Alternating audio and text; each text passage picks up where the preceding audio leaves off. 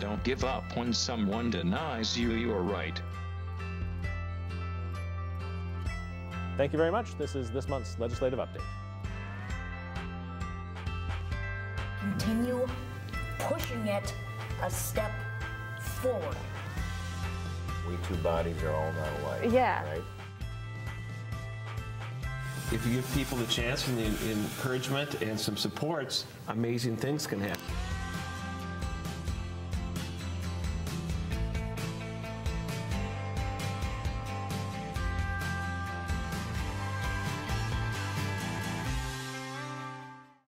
Hello, I'm Mark Hughes. Welcome to this edition of Disability Viewpoints. We have an action-packed show today. We have some new information coming up on the census. We have some folks here from ProAct that are going to do a little skit for us today. We're going to find out more information about that. But our first guest today that leads us off is Cody Olson from the State Council on Disabilities. It's a very important time of the year. Our legislative session is opened, so we're doing Community Tuesdays at the Capitol. Before we get going, we want to invite everybody on Tuesday mornings down at Tuesdays at the Capitol. Meet us in the MnDOT cafeteria about 10 a.m. or so, at 10 to 10:45, and they'll tell you how to get a hold of your legislatures and talk about the various different subjects. So with all that, Cody, we'll turn it over to Cody Olson from the State Council. Welcome to the show. Tyou Mark. Nice to have you. Thank you for having me on the show. You're welcome. I'm very happy to be here. So, you know, this year is as you know, the state has a cycle. Every other year is a bonding year, and every other year is a budget year. Mm-hmm. And so this year is a bonding year and a policy year, which means that a lot of the bills that we're going to see this year are focused on bonding and are focused on policy-related issues. So with that, the council has a couple of bonding priorities that we would love to see push forward through the legislature this year. Unfortunately, two of them were included in the governor's bonding proposal, which was released earlier last month. And these two projects that we are really excited about is making our state parks more accessible. So that's $10 million towards the William O'Brien State Park to do a fully inclusive, comprehensive recreational experience for Minnesotans to go camping, hiking, and fishing.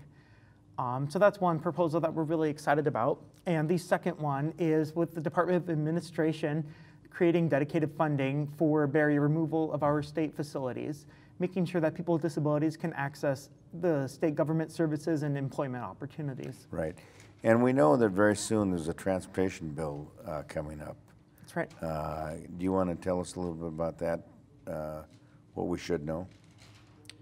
So the council doesn't have, we have on the transportation bill, I don't believe the council has any priorities. Actually, one priority that the council does have is related to transportation network companies like Uber and Lyft companies. The council's been taking a hard look at how Minnesotans with disabilities use these services, and we found that there isn't an equitable service for folks who use wheelchairs, for folks who use service animals. And so what the council has proposed is a comprehensive policy aiming to address some of these disparities in service. So adopting a robust non-discrimination policy and having some wheelchair accessible vehicle financial incentives for drivers who provide those services. Right, it needs to do that because a couple of years ago there was a special committee that was named to do a special report for the legislature to maybe address Uber and Lyft as a metro mobility provider. And some of the testimony, as I remember it, there was somebody that came and said, well, they can't dedicate the drivers, so that meant that the state council needed to go to work on it, and they did. And you've done some great work, and so you're putting forth some new legislation and such to make this happen, and that's great. Right. So what are some of the other things you're working on there? So some of the other bills, one very important bill for our community is related to PCA services. One gap that a council member identified is that folks who are on medical assistance, who are on MA and Medicaid, are not able to use PCA hours to transport around in their community. So they can't have their PCAs drive them around using their vehicles. And so the council created a bill in partnership with several different organizations, such as the Consortium for Citizens with Disabilities, the ARC Minnesota Disability Law Center. We all worked together to create a bill that would allow instrumental activities of daily living to include transportation.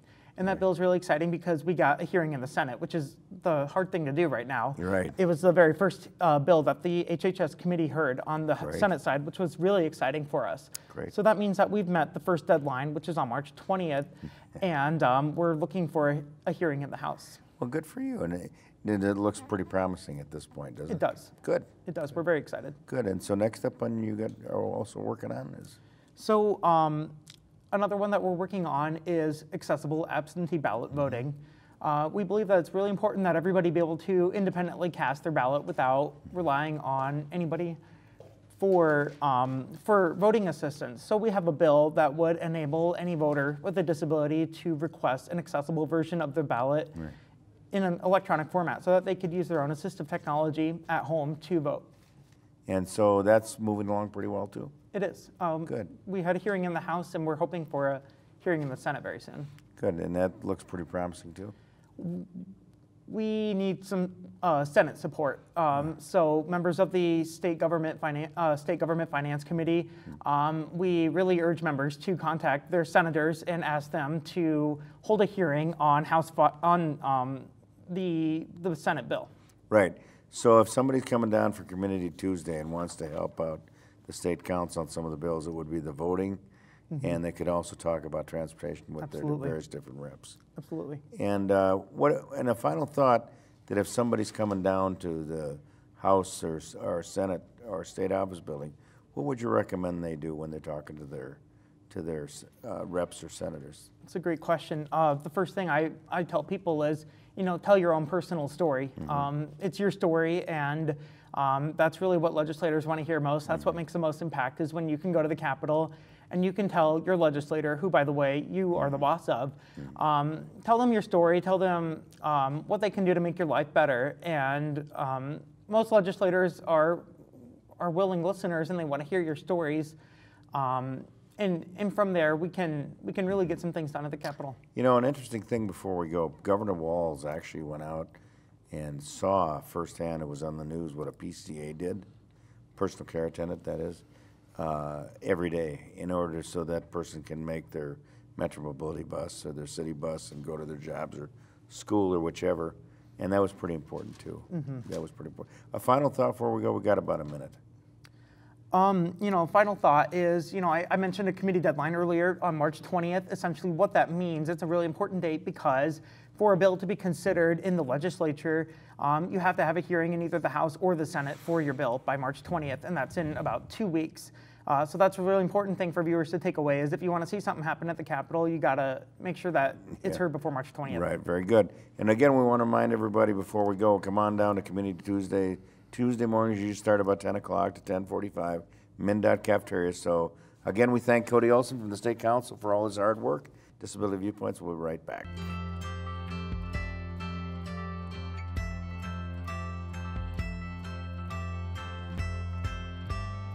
Remember that this year is a census year, and so it's very important that you get your census information in.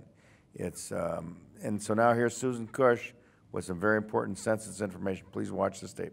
Thanks, Mark, for that introduction. And it's a pleasure to be here again today with an update about the 2020 census. So the important thing is this week, starting on March 12th through the 20th, every household will begin receiving a letter that has a special code in it for you to go online and complete your census. The important thing to know is that these letters are coming out kind of in a staggered delivery, and what the feds told me today was that it's very important for people to go ahead and, as they get that letter, to go online and complete their census as soon as they get it, so that the system doesn't get overloaded. Starting March 16th, if you haven't completed your census, a reminder letter will go out. And then if you still haven't, you'll receive yet another one on March 26th through April 3rd. And then if you haven't responded by April 8th, not only another letter, but a paper questionnaire will be sent to your household. A final reminder will go out April 20th through the 27th. And if you still haven't responded, you can be assured that someone from the census will come knocking at your door. The other big update from the Census Bureau is that they are also, in addition to having questionnaire assistance centers, which you can find on the Minnesota 2020 Census webpage for assistance in your community. They also are going to have some mobile questionnaire assistance centers. Now, the thing with the mobile questionnaire assistance centers is they will be in communities around the country and that are counties, country that have a low response rate to help people respond to their census. So what exactly this means is that census response representatives will be visiting events in key locations such as grocery stores, markets, house of worship, community festivals, public transportation hubs, libraries, community centers, and other locations where people normally gather. Thus, they will have a census tablet, or they can help you answer your census on your own personal device. How people can identify who these official census response representatives are is they will have an ID badge from the Census Bureau that includes their name, a photograph, and the United States Department of Commerce watermark and an expiration date. Census response representatives will also wear a teal t-shirt and have an official bag that has the Census Bureau issued tablet and that bears the census logo. Locations will have an identifying banner bearing the 2020 census logo. You might be wondering when these mobile questionnaire assistance centers will be available, and they will begin starting March 30th through the end of the census response operations at the end of July. For more information on where you can go if you have a specific disability, you can look at one of these following websites. Thanks again so much for having me today, Mark. I appreciate it.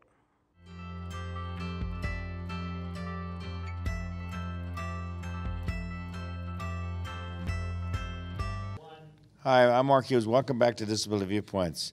Today we have some folks from ProAct Playhouse that are going to put on a little skit later on, and they're going to tell us a little bit about the Playhouse itself and how it got started and so on and so forth. We want to have Stephanie and Amanda introduce themselves. They're both the directors here, so we'll do that right at this point. We'll start with Stephanie first. All right. I am Stephanie Osman, and I'm the program manager for ProAct Inc.'s Day Services. Part of those day services are ProAct Playhouse. And I'm Amanda Tom. Hello. I am a DT&H instructor at ProAct. I teach a wide array of classes, but one of those classes is ProAct Playhouse, and I write and direct for that class. Good for you. Did you have any play experience beforehand, before training for us? Yeah, actually, that's kind of how I got into the program. It was kind of a happy accident, actually. I had done PCA work in with a few individuals beforehand, and I was looking for something where I could teach life skills and classes, and I found out when I went in for my interview, actually, that they were looking for a theater instructor at the time. Good for you. Good for you. So, Stephanie, what is ProAct Playhouse about, and who is your group, and why was it formed? Oh, wow. So, in about 2008 to be exact. ProAct Inc., first of all, is a nonprofit organization. Our mission is to provide work opportunities, volunteer opportunities, and enrichment opportunities for people with disabilities to enhance their lives.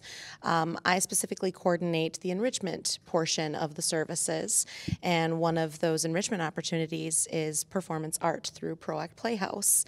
And now 12 years ago. We've been doing it for 12 years. My background is in theater as well. I'm speech communication theater emphasis. I'm also part of a dinner theater company, so I just love the performing arts. So it began as...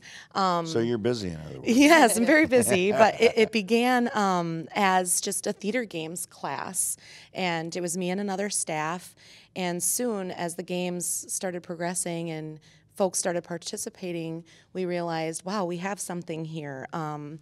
These folks really want to participate and be seen.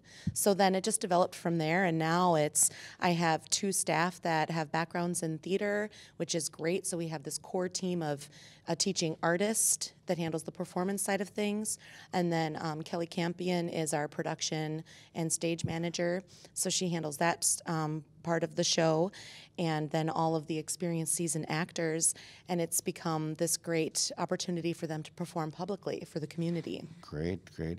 And then why are the arts so powerful in communication medium, and what topics do you tackle? And that question's for Amanda. Yeah, I would have to say, like, I've never seen any other medium affect people so powerfully.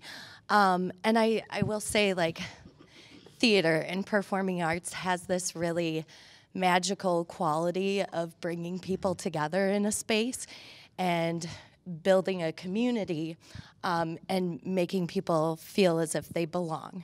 And I also feel like it's a really great way. Theater is a really great way to challenge individuals, to also make them think, but of also expressing yourself. Yeah, and expressing themselves. And I think it's a really great medium, a really great way to, like, inform people about certain issues, but maybe tackling issues in a fun way. So people are like, people don't always, like, feel like they're being forced any sort of, And what are some of those issues that that stand out that you tackle? So the great thing about ProAct Playhouse is we collaborate, not just the instructors in the class, but also all of the students in our class are allowed to give input on their ideas, what kind of show they'd like to do, what kind of issues they'd like to tackle. And I think that's one of my favorite things about the process when it comes to working on shows in ProAct Playhouse.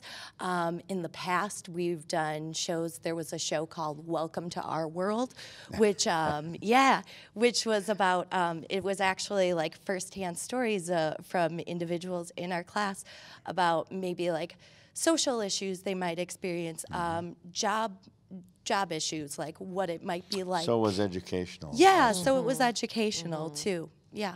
Good. Why is it important for people with disabilities to be in the community, up on stage and living their lives, and for other folks to see, maybe in the disability community or relatives or whichever? Well, I have a lot of friends with different abilities and who does things differently.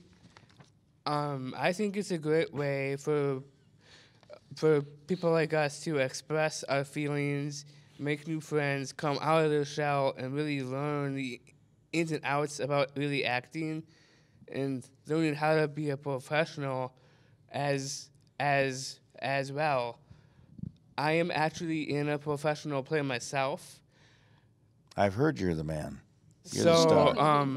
So I think it's a really great way for other people to really learn about, like, more about themselves and what they can do and what their talents really are. Eric, your television career isn't over yet. What is it like to hear the reactions of your audience? How does the energy transfer to what you are doing on the stage?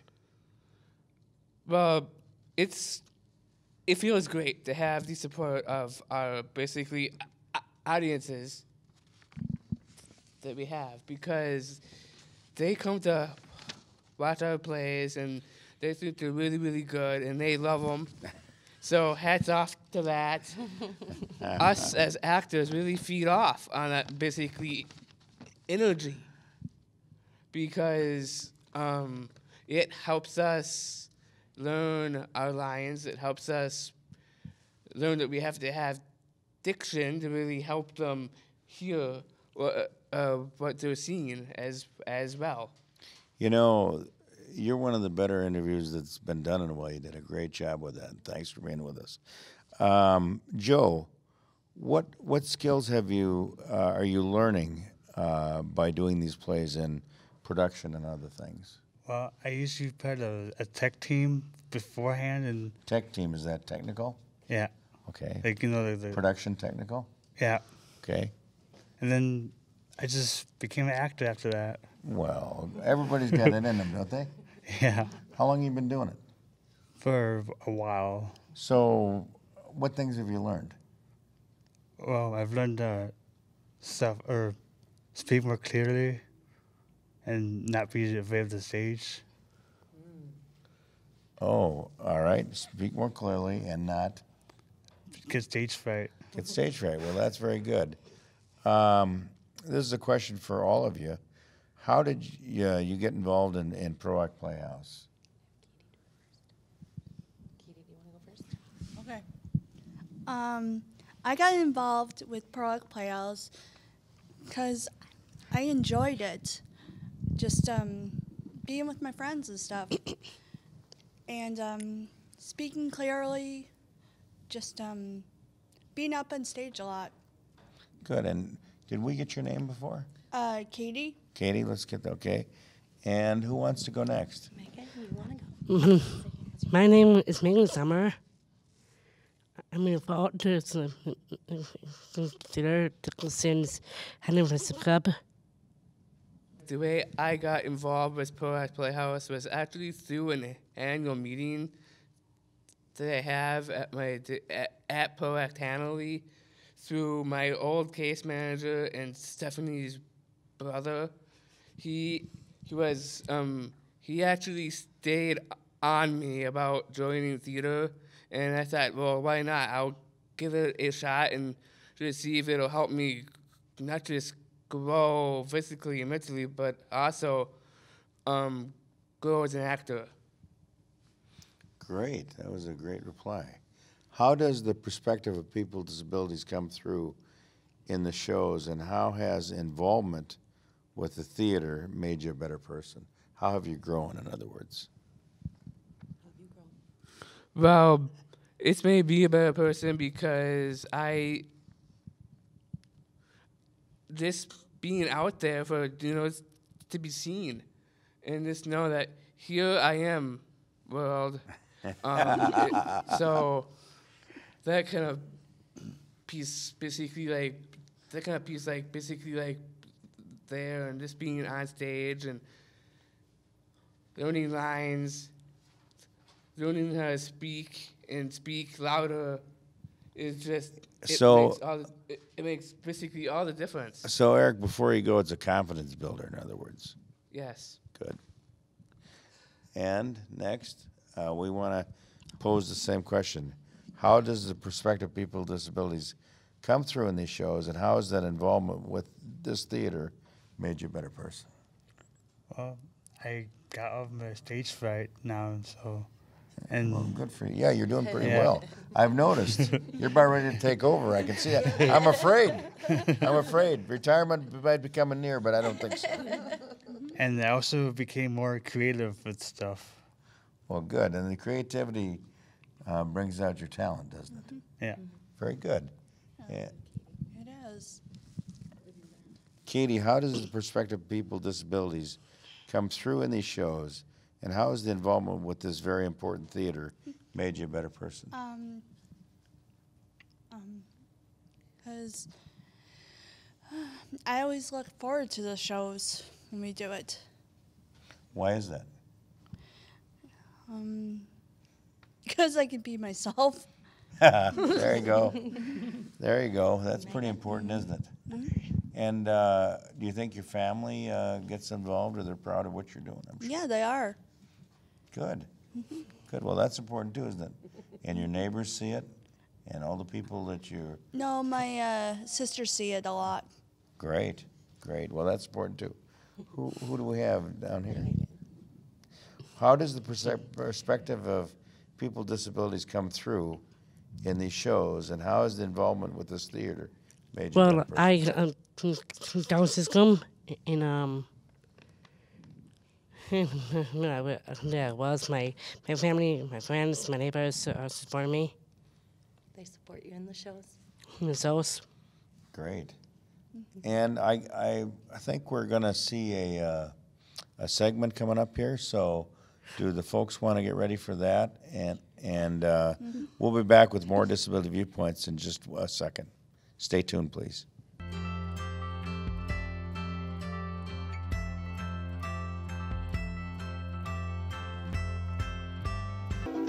Dabba dabba dabba dabba dabba dabba means monk. I love what you. Dabba dabba dabba monkey talk means chimp. I love you too. Then the big baboon one night in June. He married them and very soon they went upon their dabba dabba honeymoon. Way down in the Congo land lived a happy chimpanzee.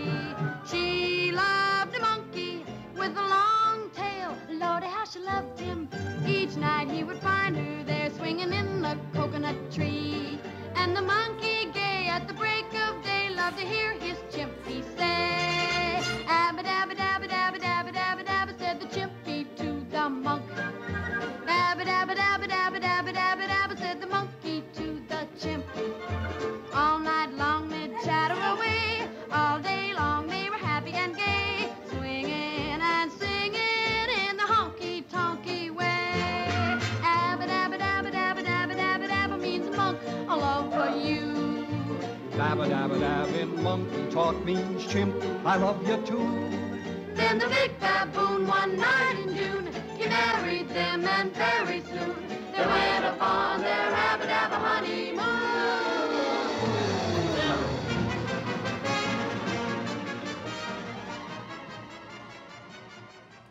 Shoot, shoot, shoot. What do we do now? We need to start the show off with a good laugh. Oh, keep the show moving, Bartimus. I'm trying Florence. Wait, Florence, come out here. Why? You're funny, right? Okay. My last boyfriend told me I was funny. Funny looking. That's when we're not together anymore. Hilarious. Gotcha, Riot. Please welcome to the stage, Florence the comedian. But I'm the stage manager. Oh gosh, it's kind of scary being out here alone. Keep it moving, Florence. A clown that gives his girlfriend flowers. A romance gesture. A clown that retires and gives him big shoes. Does a clown fart? Does it smell funny? God, stop, Florence. You kill me. Literally. If you tell any more jokes, I'm going to die of embarrassment. Oh, Get back to the stage management now. I got one more joke. Get back to stage now.